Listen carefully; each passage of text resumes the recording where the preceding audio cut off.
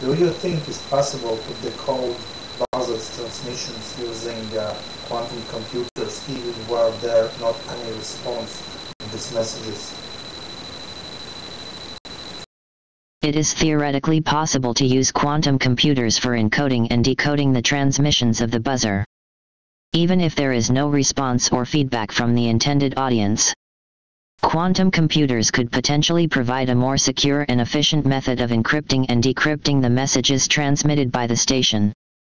However, it is important to note that the use of quantum computers in communication systems is still in its early stages, and there are several technical and practical challenges that need to be overcome before quantum computers can be used for practical applications.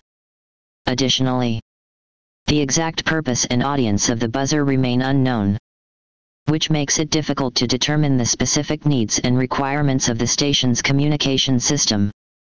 Overall, while it is possible that quantum computers could be used for encoding and decoding the buzzer's transmissions, it is still a speculative topic, and it will likely take some time before any practical implementation can be made.